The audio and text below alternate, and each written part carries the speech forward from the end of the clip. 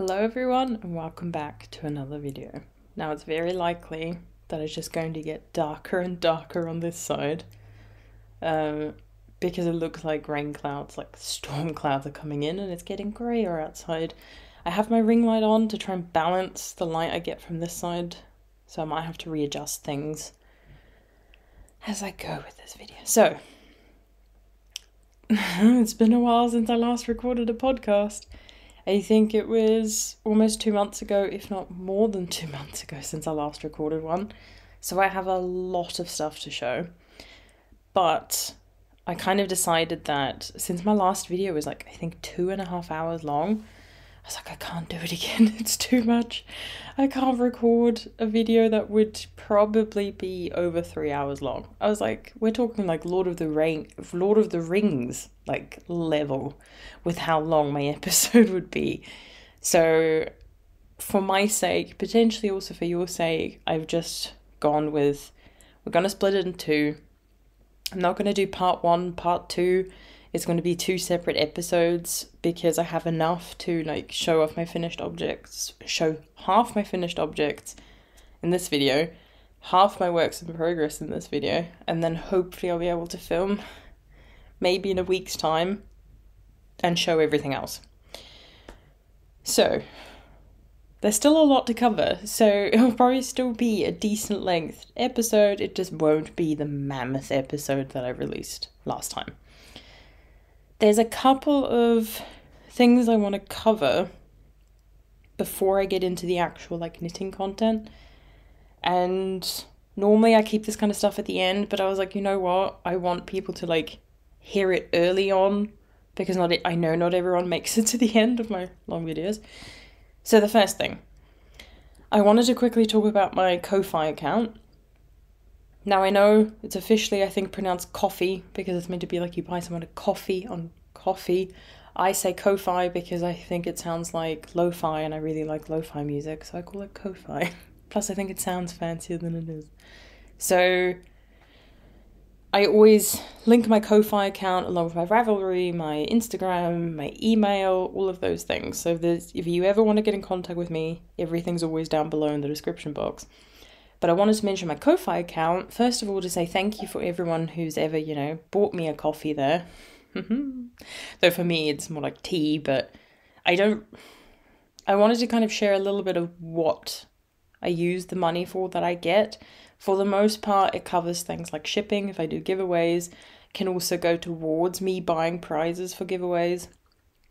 Sometimes it will also be, if I need anything else, filming wise, and I've recently bought something which I'll go into in the future because there's a lot of other stuff I need to discuss, but that's kind of to give you a rough idea of what that contribution kind of goes to. And I wanted to mention my Ko-Fi account because people had donated, which is just thank you so much for anyone who did. I never expect it, you know, this content is for free, and the biggest thing for me is just it's so nice to interact with people in the comments. So like always, love to hear what you're kind of working on, and you know, are you working on your gift knits? Are you stressed about gift knitting with Christmas? Because I know it affects a lot of people. But yeah, so what's on your needle while you're watching this video? That's always nice to know. But yeah, so people have supported me on Ko-Fi. Thank you so much. It's absolutely incredibly kind of you. And never anything I would expect anyone to do. But thank you for anyone who does. And I wanted to mention my Ko-Fi, not just to say thank you to everyone, but also because if you're looking to knit the Doppeltöffler, or a felted slipper of any kind, the pattern is by Sandnes Garn. It's free, only available in Norwegian, and I translated it into English and in German, 2 separate documents, and it's for free on my Ko-Fi. Not my pattern, not going to charge for it. I just asked that if you're going to download one of the translations, could you please download the original pattern as well, because there's certain things I specifically left out, so you would have to download it, because you should go to the original source and use my translation as like a tool to aid you in knitting this pattern. And so a couple of people who have downloaded the pattern were then the people who then went, you know, thank you so much for the translation. Here's a small, or not so small in some cases, donation for, you know, translating the pattern. And that means so much to me because translating isn't easy and I can't charge for the translation. And I don't think I would want to anyway. So it's just really nice when someone, you know, recognizes the work that you've put in and then they give you, you know, some money. And it's like, oh, thanks. But it's just, you know, knowing that you're knitting them. And every time I get an email or someone messages me on Ravelry and is like, I was thinking about knitting these and I saw on your page that you have a translation. It's just really nice to interact with people and be like, my translation is helping. It's not perfect and I'm always happy to receive any sort of feedback. But so I wanted to mention that because it does mean a lot to me that people have done that. And then kind of going on from that, I wanted to mention the fact that I don't even know when I did it, but for a little while now, I've had super thanks turned on my channel, which is just something similar kind of to Ko-Fi where you can just, you know, give whoever you're watching on YouTube however much money you want to. And it's just another way that if you want to support people you like on YouTube, instead of just, you know, there's the option, obviously, leave a comment, like, subscribe. Those things really help other people find our channels. And then, you know, we can make a little bit of money through AdSense, which can kind of give us a bit more time to record these videos and answer questions. And yeah, it's just nice to be able to get something back like that as well. And most of the time I actually use the money I get from YouTube to buy things for giveaways. Not always, but most of the time. And so super thanks is just, you know, you get a little, someone gives you money and it's really nice. And someone did that recently and it really means a lot. And I don't want it to sound like I'm only grateful, you know, when people give me money. I'm always grateful for anyone who watches, especially if you then also, you know, comment and, like I said, like, and if you've subscribed and if you come back and if you know, people who will sometimes message me or leave a comment being like, not to put pressure on you, but when's the next podcast coming out?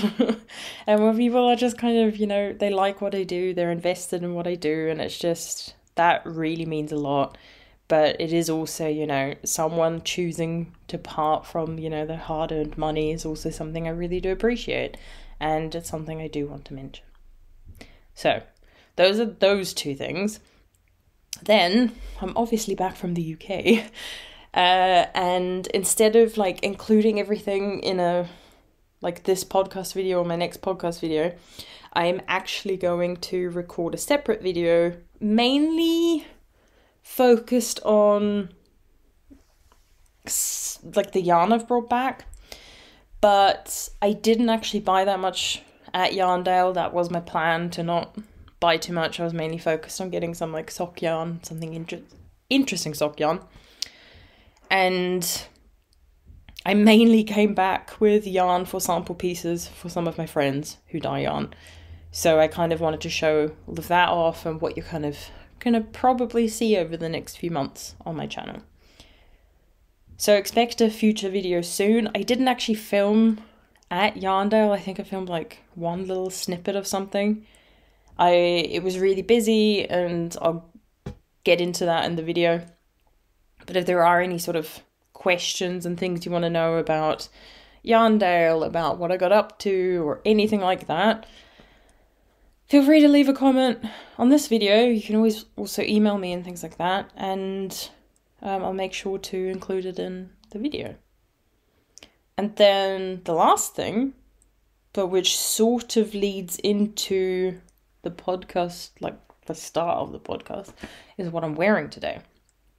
So I am wearing the Sundial Sweater by Iris. This was a pattern I test knitted earlier this year. The pattern is now out. It came out in August, I believe. And I knit mine in Holst Super Soft, held with Knitting for Olive Mohair. And I love this jumper. I brought it with me to the UK and I wore it a lot. It really was kind of the perfect piece to wear for the kind of like time of year it was and how the weather was. It's kind of like how it is in Germany right now. We have a couple of, like, one day where all of a sudden it gets really warm. Then it kind of gets to, like, it's okay during the day. You might need a light jacket, but if the sun sets and you're still out, it's going to start getting cold. And so it is just this, like, up and down with the temperature. And this has been really perfect for that because it's not too thick. It's quite a light, airy material, especially because of the yarn I used. Because Holst Super Soft is so... It's a thin yarn, but it blooms, so it's all, like, airy and light. And then it's just, mohair, and it's just been absolutely wonderful. So I specifically wanted to wear this today for the video because of how much I enjoyed wearing it while I was in the UK. And the reason that this is still under the, like, let's call it admin section of the podcast is because I would encourage someone like you all to make this, but if you're interested in coming to East Anglia Yarn Festival next year, which is happening from the 18th to the 19th of March, and it's happening just outside of Norwich, and it's in a different venue to last year, but still you can reach it. I think I looked it up and it was like you can get there by bus, which is what I'd have to do if I went. And it's going to be even bigger than it was last year, so it's even more incredible vendors, and it was already so amazing this year. So next year I'm just hoping I can go because I think it's going to be even better. But there's a knit along and a crochet along happening. The knit along is for the Sundial sweater. So not everyone, but quite a few people are hoping to knit the Sundial sweater for East Anglia Yarn Festival and then wear it at the festival. And there's also a crochet pattern, which just isn't my kind of style, but I'll include a picture and the name and everything. And so I just thought, if you're interested in knitting it, even if you're not planning on coming to East Anglia Yarn Festival, there's still kind of this knit along happening. So, you could join in if you wanted to. So, that is it. Yes, that was like the admin leading into the actual, like, knitting content. So, I have quite a few finished objects to share. Oh, well, the sun's come out, and so now it's really bright. I've just adjusted the lighting a bit because all of a sudden the storm clouds are gone and we have blue sky. Anyway, I have quite a few finished objects, but like I said, this is only some of them, not all of them, because otherwise this video would be too long. So I've actually got spoilers for you. I thought it was quite nice to actually have everything like on the back. So, I found the yarn. I was looking for some of this yarn and I couldn't find it. There it is. Yeah, I thought it would be quite nice to have it in the back at the beginning. So it is just like a little spoiler of what's coming up. The first finished object that I have are a pair of socks. You might remember these if you've watched previous episodes because I shared one of these before because I had one finished already. And these are just a pair of vanilla socks. I used, as the contrast was a 20 gram mini from Pigment and Ply on her like yak sock base. And it's just a black. And the main colour is from the Yarn Badger and it's called Winter Rainbow because it's also dyed on yak. And so the like bright rainbow colours become much more like grey and muted, so kind of like a winter rainbow. And love these so much. And I started the first one, I don't know which one it was, the day before I had my Fibre in York. So that was last year in October. And I started the first sock, so I did the cuff and did like one round of the like body of the sock because there was a point where I knew I'd have to leave the room. The examiners were going to kind of discuss like, what did we think of the work? What did we think about her answers to our questions? And they then decide the outcome. And people always say like, bring something to like fidget with because it can be quite nerve-wracking. And I was like, well, I'm a knitter. Perfect. So I knitted quite a bit on the sock. Though I did have quite a few people walking past, and people were like, oh, have you got your Fibre right now, Nina? I'm like, yep, just waiting to be called back into the room and be told the outcome. So I had quite a few people who were kind of talking to me. And I wasn't as nervous as I thought I would be, but maybe that's because I knew I had my knitting with me and I just was just knitting away.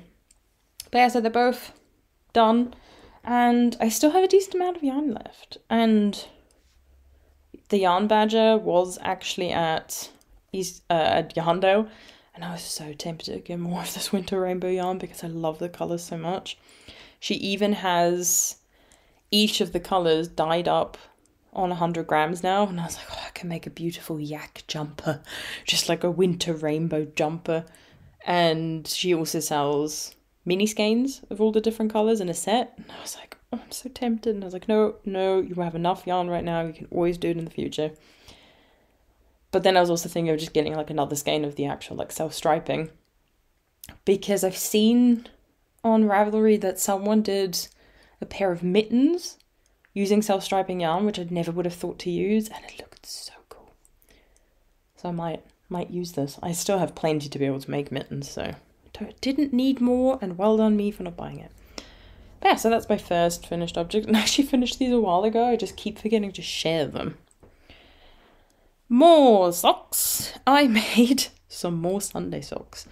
How many pairs did I make that I've ever made of the Sunday socks now? 5, 6, 7, 8. This is pair 8. And these are for my grandma. So with increasing price of everything, not just electricity, I thought I'd make my grandma some socks that's covered in like other bits of yarn to keep her feet warm. And the Sunday socks are really nice because you don't have to know the exact like shape and size of someone's foot because of the 2x2 rib. They're quite stretchy. And the yarn that I used is Filcolana Arwetta, held double. And this is actually the yarn that I used to make my grandma her shawl. So I showed off the red shawl in a past video. And this is actually the yarn I had left. I think it was literally all of it went into these socks. And for one of them, I can't remember which one, I got to like here, used up the yarn that I was currently using, and it only had like 5 or 7 grams that were like scraps. Where I was like, are you kidding me? Now I have to use that and like weave in even more ends. But it worked out perfectly. I had like maybe 2 meters left at the end. It wasn't a lot. And part of the reason it worked out perfectly is because I did choose to make the cuff a lot shorter, and they've been washed and blocked, which is why the cuff is already folded down. So my grandma knows like this is how you're kind of meant to wear it. She can do whatever she wants, but I was worried if I have the cuff like straight and not folded down, that she might immediately assume you're meant to wear them like sort of like proper stockings. And I was like, no. So I thought it'd be good to send them like this, and then she knows, you can fold them down a bit more if you want to. So I'm going to finally send these off to my grandma because I actually finished those before I even left for the UK. So I think I finished them like mid-September. And they've just been sitting around because I haven't been filming. Because I wanted to film before I left and to share all the projects that I took with me to the UK, but just didn't work out. I was too busy. The days where I could kind of film because I had the time, I didn't have the energy and just wasn't in the mood. And I was like, I'm not going to force myself to record an episode. I was like, I'll just take pictures and I'll record an episode later. So I then made another pair of Sunday socks for a friend of mine, Laura of Adventures in Yarncraft. So using yarn that was left over from the September sweater that I made for my friend Len. So Len had dyed this yarn and sent it to me to knit the September sweater as a wedding present for him. So I offered, he sent me the yarn because I knew he wanted that jumper but didn't want to knit it himself, and I was like, oh, it could be a wedding present. And I gave it to him at March at EAYF. And the mohair he already had in stash and was dyed by Georgie of the Fibre Fox. So I had quite a bit of this yarn left, and I took it with me to East Anglia. And then Len was like, no, keep the scraps, you know, you can find a way to use them. And I had plenty left, so I made a pair of Sunday socks holding these two together. And I don't have a picture because I forgot to take one. And currently, you know, it's Advent season for yarn dyers, and I'm like, I don't want to bother Laura. She's aware of the fact I want a picture, but I was like, take your time. I am not in a rush to get a picture. So there'll be a picture in the future up on my Ravelry. I might post it on Instagram, who knows. But you can sort of get an idea of what they'd look like, and you can also just look at the September sweater, and same fabric, different stitch pattern, in the form of the socks I just showed. Yes. I then have an old project that I finally finished. There was so much like stress and drama around this particular project where I almost thought at one point I was never going to finish it and I was just going to frog it, and I don't enjoy frogging projects because I try to be really careful with picking yarn and pattern combinations and things, and I was like, I wanted them, it was just such a bane. But it's the Endelaus Mitts. I have two and they're the same size. So if you've been watching my videos, you know that I started making these. I finished the first one quite quickly, actually. And I was like, it feels like it was way too big, especially like this bit here was way too big. And I was like, I think I should knit them at a tighter gauge. So I left that one, knitted another one at a tighter gauge, and that one then was like this one, I can't remember. No, I do know. I don't know why. It's this one. Yep, this is the first one. Well, the second one I ever knitted, and it fitted perfectly. So then I unraveled the first one I made, which was too big, and used that yarn to make this one. Now, the reason that I know that this is the second one I made is because it's slightly longer because there's an extra repeat in here. So here I've done 1, 2, 3, 4, 5 repeats, and here I've done 1, 2, 3, 4, 5, 6 repeats. And I didn't notice until I almost finished the increases for the thumb, and I was like, hang on, what is going on? And I was like, no, what is with these cursed mittens? And I just decided I didn't care. I was like, it's fine, I will block it a bit more sideways and it will be okay. And it's not a huge difference, and when you're wearing it, you can't really tell anyway. But they're both done now. And I took them with me to the UK and wore them, especially because my flight to the UK was at like 7:30 or something in the morning, so I had to catch a bus to the airport at like 4 in the morning or something like that. And it was cold. It was really cold, so I was wearing these. And it was also quite nice because the designer, so these are the Endelaus Mitts, I can't remember if I said that, by Skein. And Ellie, who is Skein Knits, was at Yarndale. So I did the really awkward thing of being like, hello, it's so nice to meet you, but also I'm about to go fetch this project that I've made. And look, they're your mittens and I made them. But I literally said it almost like that. I was like, look, I'm going to be really awkward for a second, but I really want to show these to you because I'm quite proud.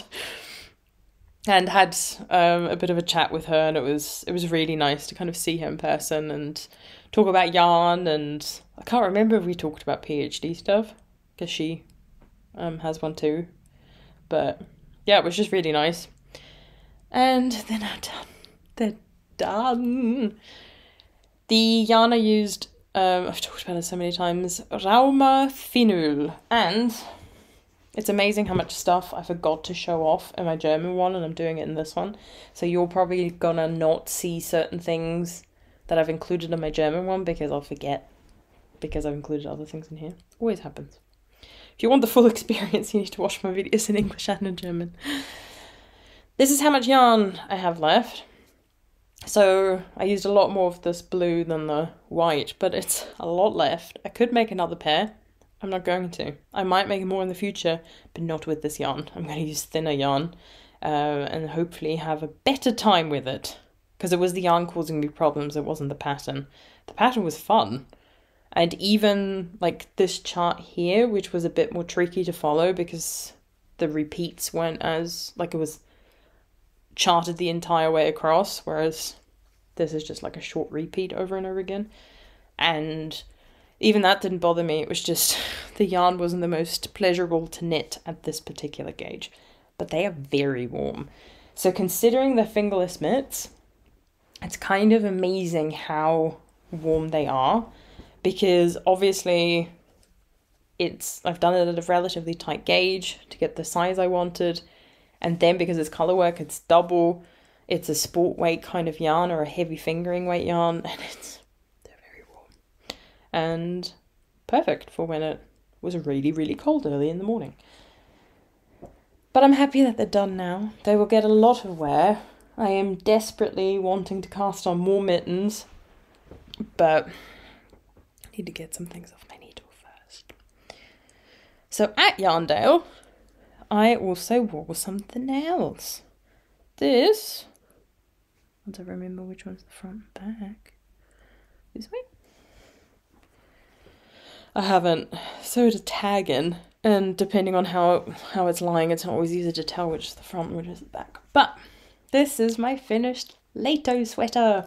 This is by Anna Johanna from Strands of Joy, her knitting book. And last time I showed it, did I already have a sleeve done and I was working on the body? I literally can't remember. It's been so long. But as you can see, it is done now. It is blocked, and I wore it Saturday of Yarndale, and it was amazing. A couple of people stopped and were all like, what is that? What are you wearing? And what's the yarn? So speaking of the yarn, it's the green main colour is Ivy from Skein in the Stitch, who was helping at Yarndale. And my contrast colour is from Noodle Soup, but Jess does a similar colour. And last time I showed it, the colour work was relatively okay. It's just that the top here was puckering a bit. And it's completely smoothed out with blocking. Got to love blocking. And yeah, body, decent length. Sleeves, perfect length. And have this beautiful colour work at the end as well. Love those leaves. And I was really worried last episode that I wasn't going to have enough yarn to get the length that I wanted.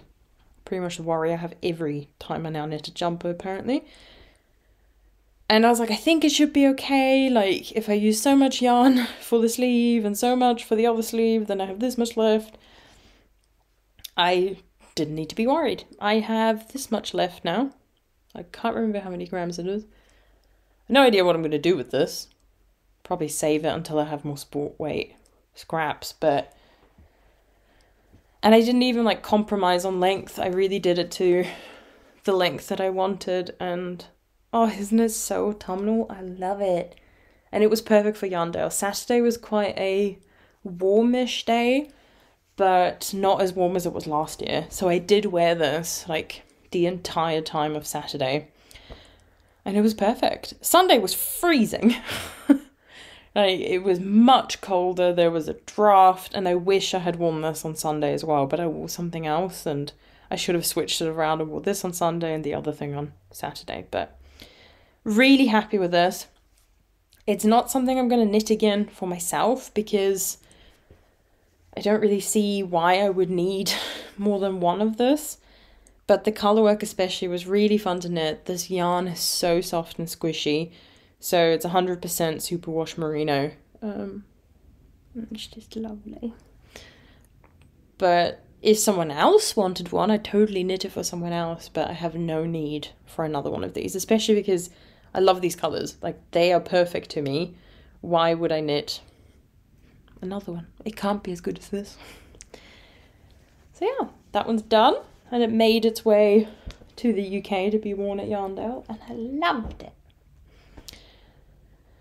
And then the thing I wore on Sunday is another old project that I have finally finished. I'm so proud of this one. Quite a few people actually came up and they're like, sorry, can we just ask, like, what pattern is that? And I was like, it's not really the pattern that's doing the thing, it's the yarn, but I told them both. My Télégramme cardigan is done. I finished this back in August, actually. It was one of the first things I tried to finish after recording. I was like, I want this done. I want it off my needles. So, 1 sleeve. 2 sleeves. I had 1 last time, and the body was already done last time. So, it's all done. It just needs buttons. I haven't done the buttons yet. Because I'm too lazy. So I took it to the UK and wore it on Sunday and didn't have buttons, so I couldn't close it, and it was so cold. And this is fingering weight yarn, whereas the other one obviously was sport weight, and I was like, I need something thicker. It would have been better for Saturday. But it is a lightweight piece, and the yarn that I used is the 2020 Advent from the Fibre Fox, and I love it so much. But yeah, so this is the Télégramme Cardigan by Becky Sorensen, and you know, it only took me, what, almost 2 years to finish knitting this. But I didn't work on it for quite a while. And then when I did, it actually went relatively quickly, and yeah, wore it a yarn, wore it a few other times already since then, and just need to actually sit down and add the buttons. I do have perfect buttons for it that have all the same kind of similar colours. So they're black with like sparkles of these different like colours. So it's perfect. And yeah, it's done. So I really want to make another one, because the original Télégramme, like down the body and down the sleeve, has a cable pattern. That's where it gets its name from, because it's meant to be like a telegram. Or is it Morse code? Can't remember. No. Yes? I can't remember now. But I didn't do it because I thought with the yarn changing colour like this, it would be too busy. So I want to do a single coloured one and include the actual like cable pattern. So I have quite a bit of yarn left, which I think is to be expected with an advent like this and my size. This is all the yarn I have left. I did a magic knot ball. This will go into something in the future. And I think it's like 104 grams left or something. And I had 24 20-gram minis. And then also used pretty much exactly 50 grams of Sandnes Garn Sisu in this dark, sort of mild black. It has some white bits to it. Yeah, so this would be enough to make socks, but they wouldn't be matching, and I don't think I'd want socks out of this, but it will go into something. Colour work, who knows? So that is my other finished object. Actually, my last one for this episode. I'm going to show one more thing, but that's not like anything new. It's more that I've done a sort of like mending, sort of modified something that I've already shipped before. Just realised I lied. Completely forgot some things. I did wonder, I was like, why am I getting through this so much quicker? The things that I don't have here to share, like the Sunday socks for Laura, don't have them because I gave them to her in the UK. There's 3 other things that I've made where I've got pictures that I took to the UK and now don't have anymore. So the first 2 things are both crochet, and it's a crochet car and a crochet cat. Just realised that's 2 C words. Car, cat. But anyway.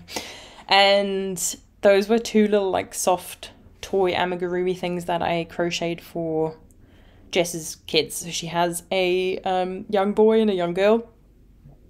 And apparently they both love their little crochet things. I have a picture of her daughter with the cat, and apparently she absolutely loves it. And the picture is adorable.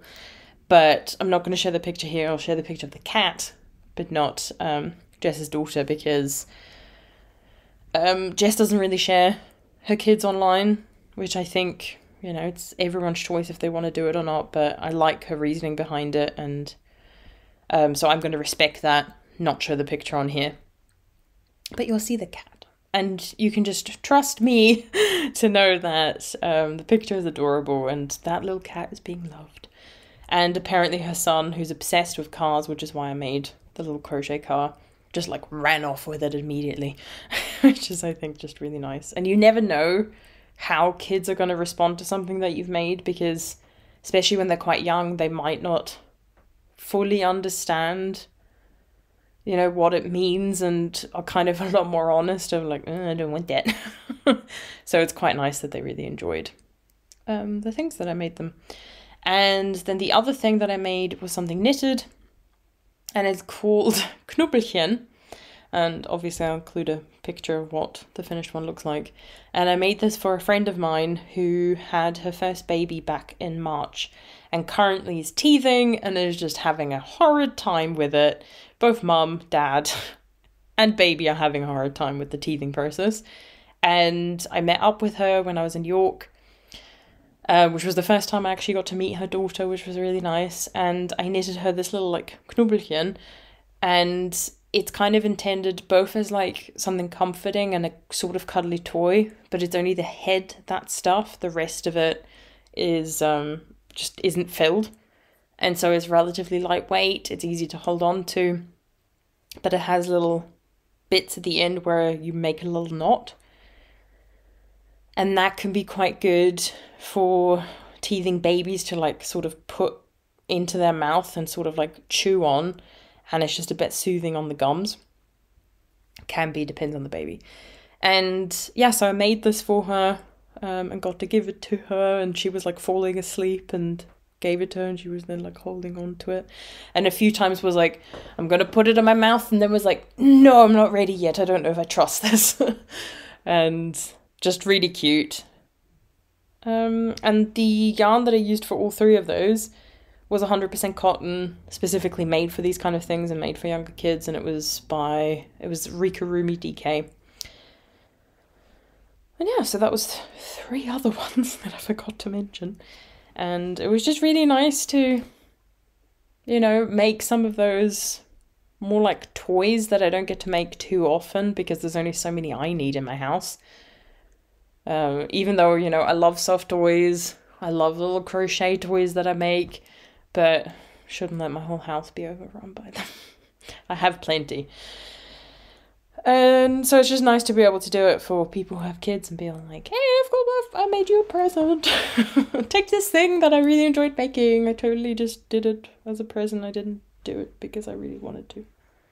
Anyway, and the last sort of finished object, but it's more of just something I've modified, is my Tulip sweater.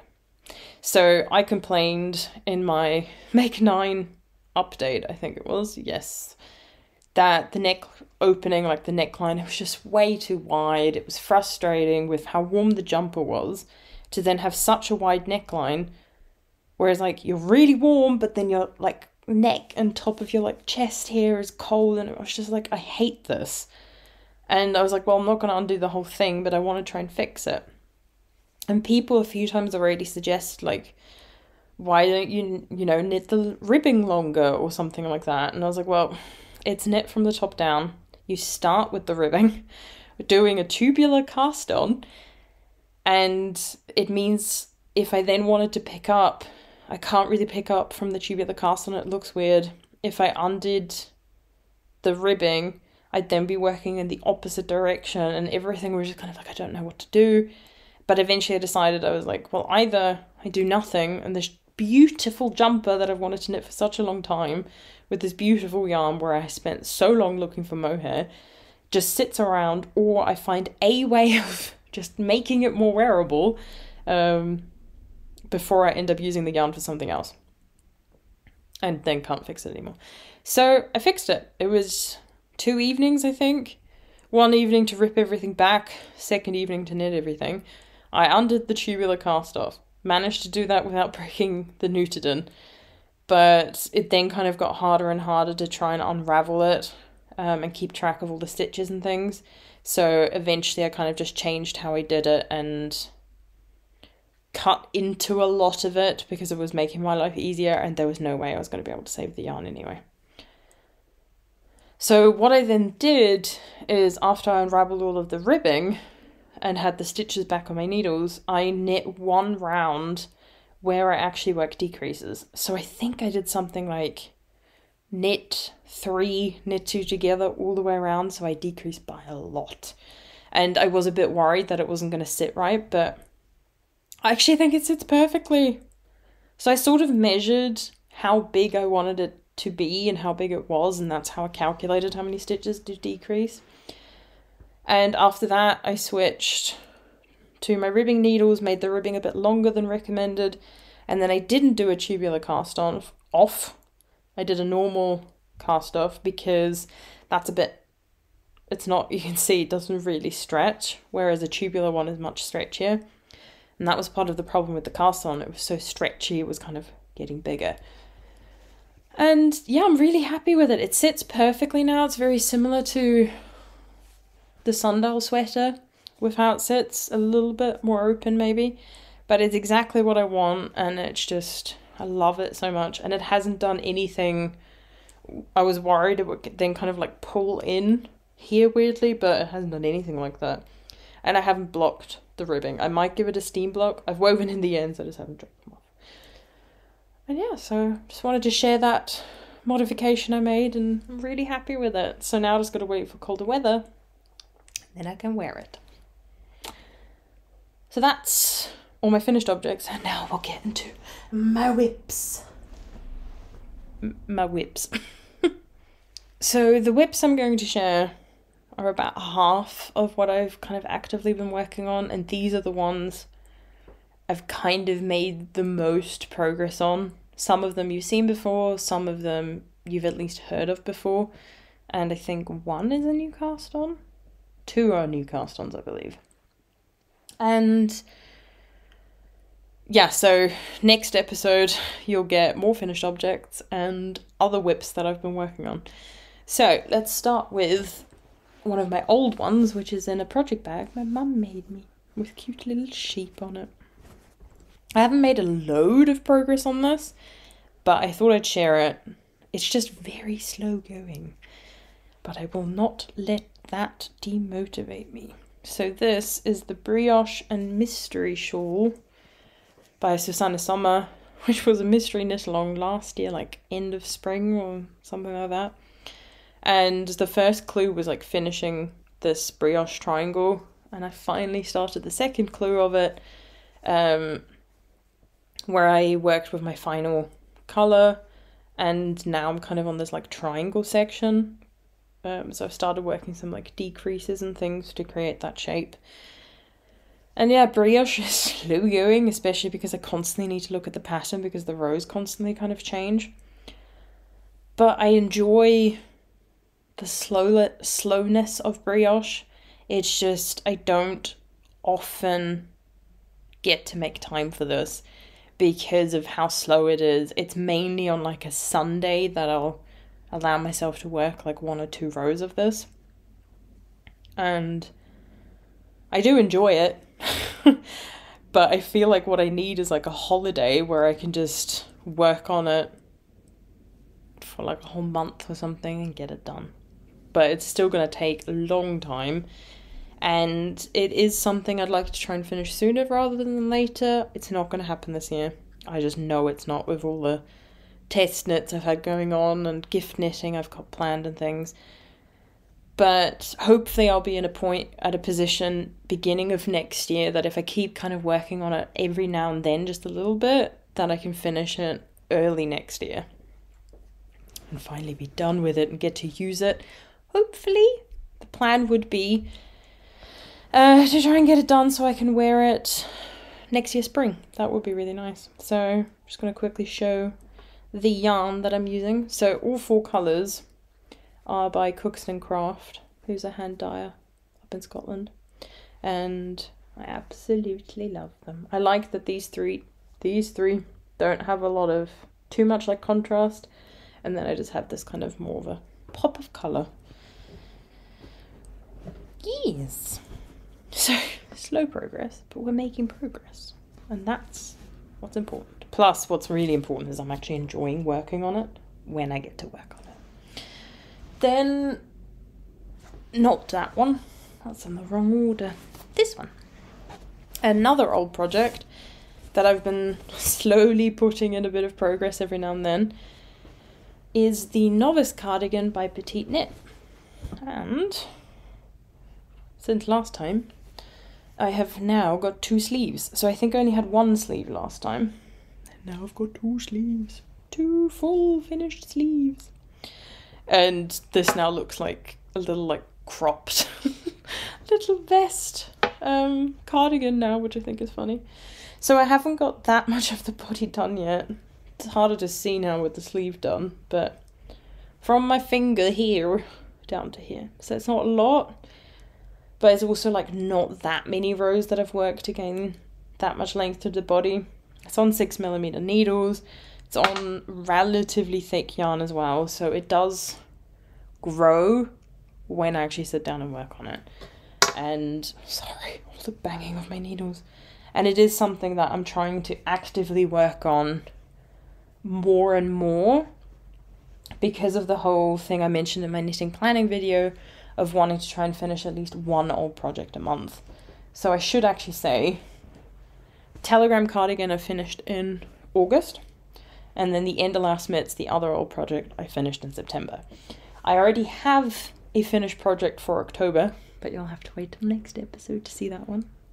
You can have a little guess down below what it could be. I bet you won't be able to guess. Then again, actually, you would be able to guess if, depending on when videos come out. So you maybe would be able to guess. But yeah, feel free to guess below what it could be. And I'm hoping this will be done in November. It is quite a thick cardigan, so it is something I'd more want to wear in like the depths of winter. So having it for December, January would be ideal. And the yarn that I'm using is the main like thick strand I'm holding is Feeling Good yarn by Wool and the Gang, and there's like red colorway where I frogged a whole jumper, and I'm using that squiggly leftover yarn first, and then I have like this half skein left over which hasn't been used at all. Holding that with Cumulus by Fibre Spates, which is an alpaca silk blend. Holding these together, except for the cuffs where I replaced the Feeling Good yarn with one that perfectly matches the Mohair. I only had one of these in stash, and I don't think I'm going to have enough yarn. I am going to knit as far as I can with these because this is all, I only need these as planned for the body. And the bottom ribbing will be in this dark red. So I'm going to see how far I can get with this. I'm not going to make the body like too long. I'm going to try and get to the length that I want. Either the yarn will run out or I'll be done with it. We'll see how it goes. And then the real problem is going to be I have more than enough to do the body ribbing. I don't think I'll have enough to do the button band with this. So I then either need to see, do I have enough of this to do the button band, or it's easier for me to get more of the Suri alpaca than it is to get more of the Wool and the Gang yarn. So I have been thinking about maybe trying to get a gauge with multiple strands of this for the button band and just do a gauge swatch, see what happens. Otherwise, I also have the option of, with these Sunday socks, I have Peruvian Highland wool in a very, oh god, my hair, in a very similar shade of red, which when held with the Suri, I think would kind of look roughly similar. And if I can get gauge with that and the Suri, then I can always use that. So I would prefer to not buy yarn and to use what I have in stash, but we'll see. Either way, this is going to get done sooner rather than later, and ideally next month. So just got to keep working on it. And I'm not like stressed or worried about my potential yarn problem, because I know I'll find some kind of a solution. I don't mind that this is a bit scrappy in some ways. Like if I do have to just use random bits of other yarns, I'm okay with that, because I think it will kind of add to the look of what I've already got going. So happy with that. And it does take me a while. I do like 1 or 2 rows every now and then, but if I actually sit down and work for like a longer period of time, so I get like 6 rows done, then I find it easier to work the purl side because I'm in a flow and in the rhythm. So I just need to set aside time, to work on that, which will hopefully come soon. And it might be something I work on more in November, because for the rest of this month I have some other stuff I need to focus on. But one of the test knits that I've been working on, where the deadline has passed. So this was meant to be done towards the end of September, and it just didn't happen. Multiple reasons, which I'll talk about. But this is the Cosmo Cardigan by Rust Knitwear. And, as you can hopefully see, the body is done. A sleeve is done. Over half the button band is done. I'm just missing the rest of the button band and the second sleeve. So even though I didn't get this done on time, I got to a point where half the button band was done, one sleeve was done, and that allowed me to estimate how much yarn I would need to finish the rest of the project and how much overall I would expect to use. Now that might be a bit different by the time I actually get to the end, but we're talking like a few grams instead of like 20, 30, 40 or more gram differences. So it's not bad at all.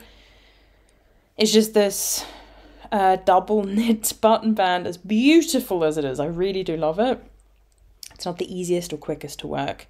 I have to use 2mm needles to get gauge, and it's just really slow going, because if you've ever worked double knit, it's all about you knit one stitch, slip the next one with yarn in front, knit one, slip with yarn in front, turn the work eventually when you're at the end of the row and do the same thing.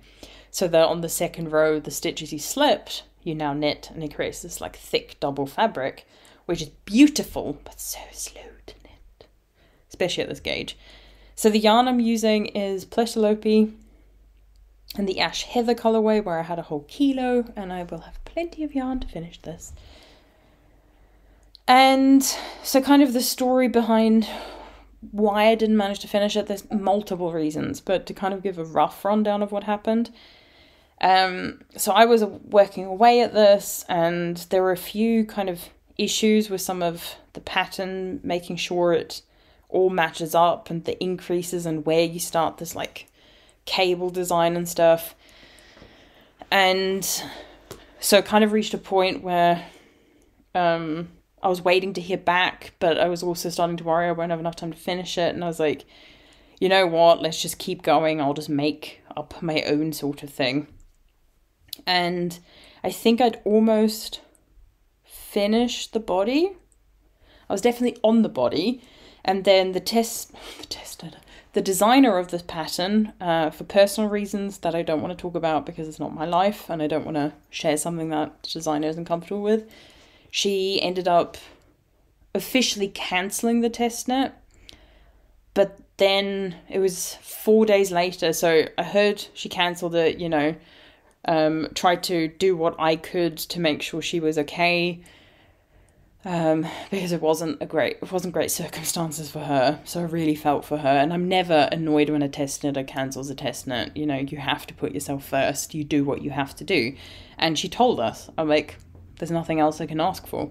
And I knew how to finish it on my own, so I wasn't, you know, annoyed from that perspective. I was just worried about her.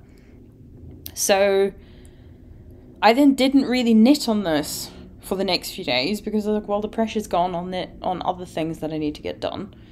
And then 4 days later, she got in contact with all of us again and said, sorry, you know, with the back and forth, but is everyone okay to keep going with the test knit?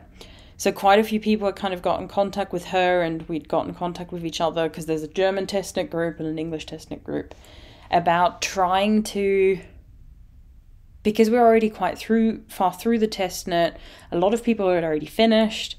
And it looked like there were only a couple of things that still needed fixing, and it was more for like the bigger sizes, like the one I was doing. And they kind of said to her, like, we want you to be okay and look after yourself, but we also don't want all the hard work you've put in, as in the designers put in, to potentially go to waste. And maybe there's a way where there's minimal work for her, and we kind of try and take care of most of it. So we tried to support as much as we could, and I think, you know, it got easier than starting to work again as she was working through her own things. So there were these 4 days where I wasn't working on it. Then it started again. And I think I was like almost done with the body or done with the body, something like that. And then a new chart came out for how to work this part where you've got the broken rib, which is then interrupted with this like cable, both on the sleeve and the body. Mine happens much higher up on the body than the original design and the way the designers work now. So she had changed the chart so it's more consistent between all the sizes. And that meant I either had to unpick like the entire body, and this is pleasure held single, not going to be fun, or I just accept the fact that I'm going to have a different finished object at the end. And I was like, that's fine. I can't give as much feedback regarding like how it fits and how it looks because it's quite different from like with the look of where it like splits. But, you know, yarn estimates is still roughly the same. This will affect, like, because it's a different sort of pattern. But I was like, I'll make another one in the future, but I'm going to try and get this one done. But yeah, so there was just, with the starting, the stopping, which I don't blame her for. And then also kind of feeling a bit like, what's the point in finishing if I can't really give proper feedback because it's quite different now, which is fine. Once again, I'm not annoyed or anything by that. It's just I felt like I had sort of failed as a test knitter because I didn't go back and redo the whole thing. But I was like, I knew I wasn't going to get it done on time, and I knew I didn't have the time to redo all of that. So I tried to I talked to her, emailed the designer and kind of asked, like, what ideally would you like from me? And I'll try and get that done. So that's why I focused on getting the first sleeve done, and why I got half the button band done. And since then, I've slowly made progress and done some more on it. And ideally, before the end of the year, I'd like to try and get the button band done. I would like the whole thing done, but it might not happen. But at least the button band, and then the sleeve won't take me too long anyway. And I'm just really excited to wear it, and I'm really excited to make another one because I think it's a beautiful design. Oh gosh, my needles. So a bit of like a all over the place sort of story with that. And part of the drama also was because of another test knit, but I'll talk about that next week. Next time, next podcast video. I'm not promising anything about next week. So I'll go into that and hopefully remember to kind of link it back to this, because there was just a lot happening at the same time and it was just bad timing. Unfortunate timing. So there's that one. And then the other test knit I was working on, other than the one I'm sharing next time, is one I need to get done before like the 26th of October. So I don't have that much left to do. Depends. From my perspective, I don't have that much left to do because of, like, I know how quickly I knit and how long it will take me. But this is the Pippin Sweater by Sophie, the Knit Pearl Girl. Yeah, that I'm test knitting. So the yarn that I'm using is Tinder by Hillersvåg. A yarn I just had in stash. Kind of forgot about. And yeah, the body is done. And I have recently started the first sleeve now. So that's why I'm like, I'm not too worried, because worst case scenario, I only finish one sleeve. I can still give feedback and finish the second one at some point.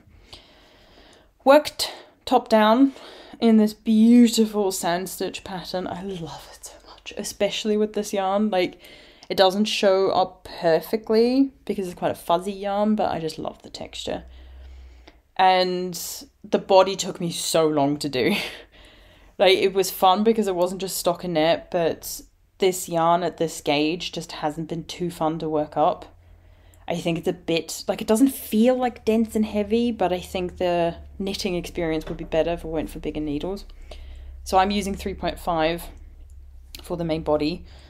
And it was just, yeah, it just hasn't been that much fun. It's a bit better on the sleeves, I think, just because it's less stitches and I make progress quicker. But yeah, I think if I knitted with Tinder again, I probably would go up to like 3.75, maybe even 4mm. And I'd kind of got to a point, tried it on, it was above my belly button, and I was like, oh, we still have so much left in it. But I took a measuring tape out, roughly calculated, like, based on how much ribbing I have to do. Okay, I think it was like I had to do 5.5 more inches of the body before I could do the ribbing. And then I was knitting, and had a progress keeper in, and I got to like 3.25, 3.5. And I was like, but this looks really long. I'm just not sure if I should keep going. So I tried it on again. Perfect length. Started, and I was like, I can start the ribbing. And I was like, yay, motivation. I feel good again. Let's do this. And then I got about 20 stitches in to the ribbing where I'm using 2.75mm needles. Snapped my needle. Yay. So I was using my chiagus. I have the spin ones, which are bamboo. And it just broke right at the joint. The wood just snapped. And part of me thinks that's not actually the needle's fault. I think it's because this yarn just shouldn't be worked with needles that small. And I was then like, well, great. I have this deadline coming up for this. And Sophie's very understanding about it. So, you know, if I wanted longer, she probably would give me longer. Or say not to stress about it. But I was just, but I want this done. And normally I would then kind of go, okay, well, my right hand needle broke, but they're interchangeable. So the left needle that was still okay can go on the right hand side. And on the left hand side, I just need either the same size or even smaller is fine. But 2.75 is the smallest you get in the chiagu set. And while I have other needles, like in my red chiagu shorty case, they don't fit on the same cable because it's a thinner, smaller cable. And I was like, okay, well, I could change to Knit Pro ones, but then my gauge will be different because I know I knit even looser on Knit Pro because they hurt my hands. And then I was like, well, we'll just have to order more. I knew I was going to order more at some point anyway. I need my 2.75s. Can't just have one. So ordered more needles and then was like, well, I guess I start working on the sleeve. And that's what I did. But then my parents have just recently been in Perth in Australia because my brother lives there with his family. So they were visiting my niece and all of them. And from there, my parents had sent me a parcel with like some goodies from Australia. So like food and things like that and other bits. And Mum had actually bought some wooden knitting needles, quite like cheap ones, specifically so for herself and for me, and included them in the parcel as a cheap option to use when flying so that you have the needles that you need, but if they get taken away at security, you're not going to cry about it. And they arrived and they go from 2mm all the way up to like 8 or 9mm, and they had a 2.75. So I got to finish the body. And I was really motivated at that point because I literally was like, well, I'm not going to get to do the body probably until the end of like the following week. And I was like, well, I can do the sleeves, but that was just making me sad because I wanted to finish the body. I had like 2 skeins of yarn attached and was like, this makes me sad. And then, yeah, I had those needles and managed to finish the body and felt so good and so excited. So they are quite cheap and lower like quality, but the needles themselves are wooden and they're really nice to knit with. It's just the like cable on them isn't the nicest, so I kept having to like shove my stitches around, but it was actually quite a nice knitting experience, especially the needles. So now I just have the sleeves left to do, and I've already started the decreases for that. I've done 1 so far, and I know sleeves for me I can get 1 done in a day if I really just focus on it. So 1 weekend and this whole thing could be done, or, you know, a couple of evenings and I can get it done. And then this beautiful jumper will be done. I'm definitely making more in the future. I love this design so much. It's just a bit more than a basic raglan and love it. So that is currently like the main thing I'm focusing on because I need to get it done soon. So I'm filming on the 18th today. And I have until the 26th. So I have calculated it perfectly. If I give myself 3 days per sleeve, which is more than enough for me, that's enough time to then block and give myself like a day or two for it to dry, but it will dry quite quickly in this apartment. And then be able to take pictures and everything. So it should be fine. Like 3 days for one sleeve and then, you know, 3 days for the second one. Though I think I'm now down to 2 days for the first sleeve. So today and tomorrow, maybe. So that's not a big deal at all. And yeah, slowly making progress on that. The last few projects, one of them you've seen before. But there's not much to show. Well, there is a decent amount of progress to show, but not much new to say. These are the Lotte socks from 52 Weeks of Socks. So you can see, finished one. So I finished the first one. And then immediately, like I said I would, started the second. Got to the end of the stripe section. Needed to start the actual like cable lace section. I was like, I'm going to put these in Hulu. So I do need to keep working on this. Don't even have the needles on here, but that's for one of the other test knits that I was working on. And I just need to put the needles on now because the other one is done. So you'll see about that next time as well. But it's something I'm going to just slowly work through the rest of the year. I'm in no rush to finish these. I should be able, in a day officially, I could probably do the leg, most of the heel. Another day do the leg, another day probably do the toe. So it wouldn't take me too long, but I'm just going to take my time with it, do a repeat every now and then. And by the end of the year, these socks will be done. And speaking of socks, I kind of wanted to quickly say that my last video, the knitting plan video, I talked about 6 sock September, which I took part in. And when I filmed that, it was still August, I believe. Or beginning of September, something like that. And so I was all like, I'm gonna do this, but it was already over by the time I posted the video, but I still wanted to include it. There was a lot of stuff I had to cut out because I was talking about like certain things about like, I want to do this when I'm in the UK and I want to do this at Yarndo, and I was like, it just feels weird now that I'm already back to like include it. So I was like, I cut a lot of it out, but still included 6 socks September because I wanted to do the shout out. And this one, stop making noise, you bag. Sounds like an insult, you bag. But I finished this one. This was the first one I finished for that challenge. So you had to knit 6 socks in September. There was no pressure to. This was the first one I did. I then did the 2 pairs of... Was it both of them? Yeah, both of them I did in September. So then that was 5 socks in total. So both pairs of Sunday socks. That was 5 socks. And then I finished 2 other ones. 2 other individual socks, which are now completely done. Share next time. I keep teasing you, I'm sorry. So I managed to actually knit 6 socks, but this is kind of the one I really count because it's the only fingering weight sock that I finished. No, it's not. I did one other one. One of the 2 fingering weight socks that I actually finished during the challenge. It's not that I don't think the other one should count, it's just more for me. I'm like, a DK or thicker sock is just pure fun. Like, it's just so quick.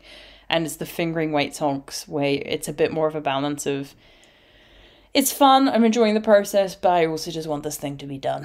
Kind of like a fingering weight sweater. So I just wanted to share these because next time I share them, they'll be done. Like, no matter how much progress I make on them, I'm not going to show them. I've got nothing interesting left to say about them. Unless something terrific happens, terrible happens, then I might share them.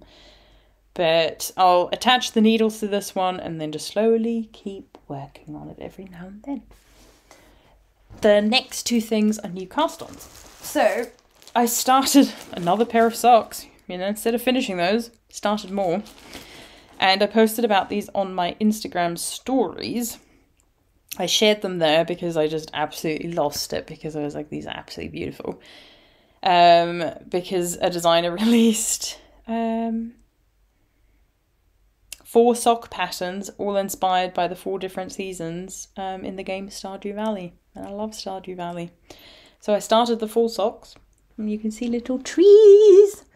Most of the time you have 3 colours in a row, so it's a bit tricky, but I don't mind 3 colour work.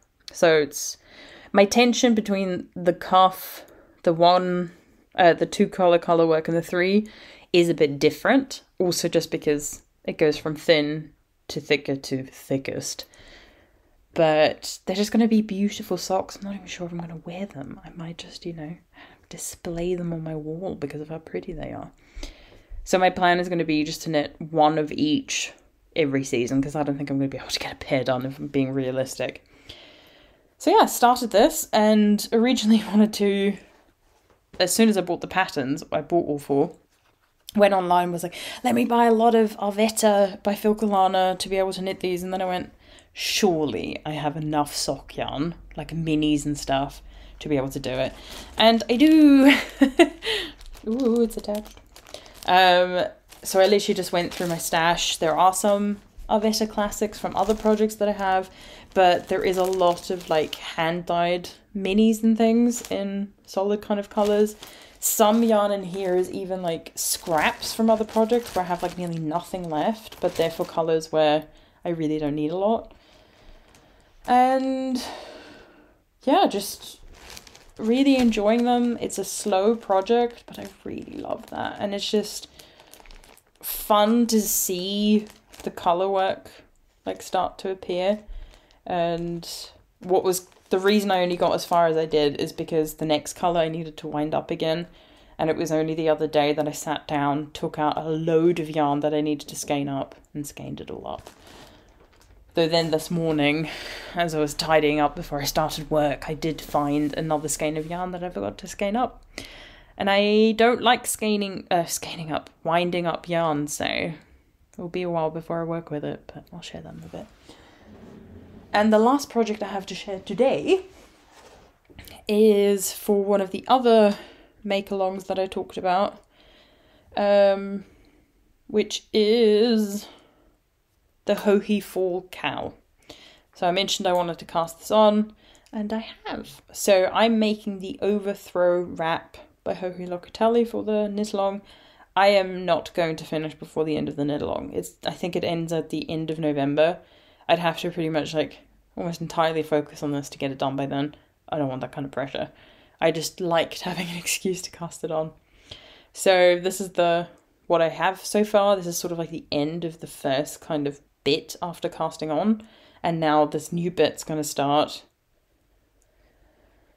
And I want to take the time to sit down and start that section and work that section kind of through, or do most of it, because otherwise I'll do like a row or two, be like, oh yeah, cool, get it, and then take a break, try to come back to it and be like, wait, what was I working and what am I doing? I'm like, so I want to actually dedicate some decent time to it. And the yarn is all by the Fibre Fox. She dyed this up for me. And this mohair that I'm holding, so the mohair is held double. This colour is called Wood Elf, and this colour I've got running down here is called Walnut, and is on the yak sock base, and it's just a fingering weight yarn. It's quite tricky keeping tension on this, but I think part of it is also because the mohair part is garter. There is a bit that will block out and stretch out, and I think that will help with the tension of this. It almost feels like you're sort of knitting an I-cord, but it's just an interesting construction, but tension has just been a bit tricky.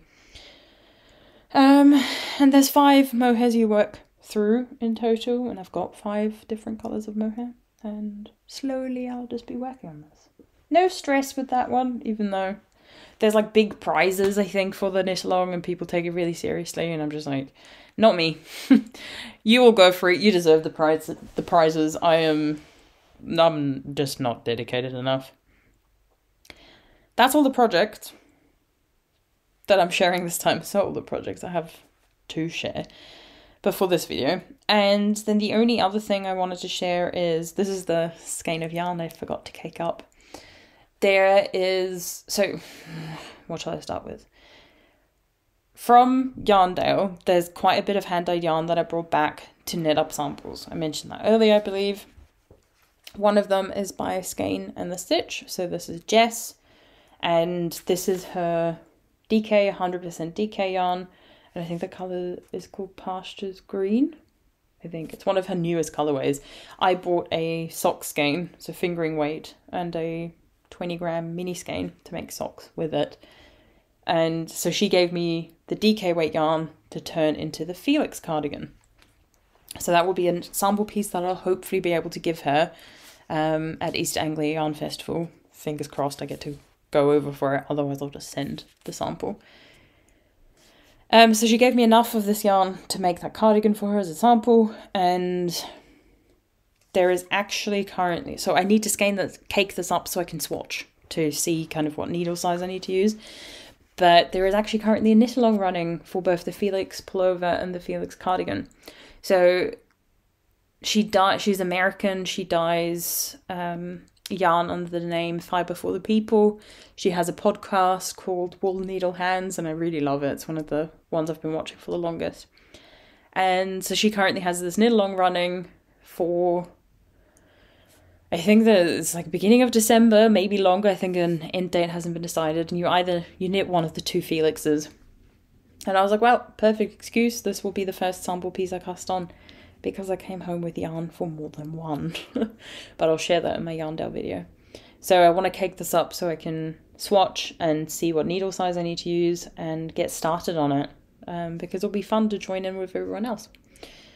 So that will be on my needles soon, and there's a couple of other projects that will be on my needles soon, while still trying to keep in mind my knitting like plans and goals for the end of the year. I'm working on it. And I'll share those other new cast-ons either in my next video, if I've started them, or as future plans. And if I have too many things to talk about in my next video, it might just get bumped to the next one. Sorry. It happens. It's... when I can't film as often as I'd like, this is just kind of what happens. That I can't always share things in kind of as real time as possible. So ideally I would film every week because of how much I manage to knit, and people often do ask me like, how is that even possible? And I guess part of it is I'm not the like slowest knitter, I'm not the fastest knitter either, but I work relatively quickly. Depends on the pattern, depends on the yarn, depends on the needles. But it's also the fact that I will do whatever it takes to try and squeeze knitting in anytime possible. So if I'm able to, if I go for a walk, I try to knit. If I'm flying, if I'm going via, like going somewhere by train or anything, I will try and knit. When I'm doing my work and I'm reading, I will try and knit. It will also be when a lot of my work also focuses on kind of doing intense work for a while and then needing to stop and think about what should I do next, what's the best approach, and I will pick up my knitting that is sitting on the side and I will knit while I do that, and it really helps me think and be more creative with my work. So there is a lot of opportunity for me. It's also with the kind of evening plans I have, for the most part, they're always things where I can knit. So I really do fill every available bit of time I have when my hands aren't doing anything, I try to knit. So that's why I make so much progress, why I'm able to finish things quite quickly. I also have to say, like, from a sizing perspective, I'm obviously not very slim or anything like that, but I'm also not... I sort of feel like I fall in the middle range of size-inclusive patterns.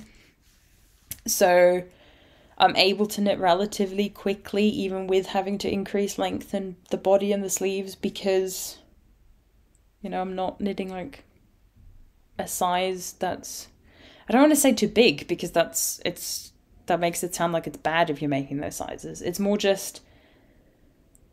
I'm not knitting jumpers that are incredibly oversized. Sometimes I do, and they then take me longer. I also try and always do a little bit of a recap and a rethink and sort of have, you know, like a quarterly meeting with myself about what is the next knitting project we really need to focus on. And while I have a lot on the needle and I do cycle through those quite a lot, there are always a couple of projects that I'm focusing on the most and will knit on like 80% of the time, if not more. So hope that just kind of answers some questions people have. And yeah, so, and hopefully next year I'll have less projects on my needles, ideally below 30, ideally even lower, and I'll just keep working on getting that number down, and then I'll be able to make progress even quicker. Cool, I'm going to stop it there. I am exhausted from talking. It's been a heavy talking day today, but thank you very much for watching, and once again, if you have any questions, please do leave them below, and if there's any podcast recommendations you have, I'm always looking for more podcasts. I've also been enjoying some Vlogtobers, watching some of those and thinking about Vlogmas and all of that. We'll see what happens. But yeah, thank you so much for watching, and I will see you in the next video. Bye!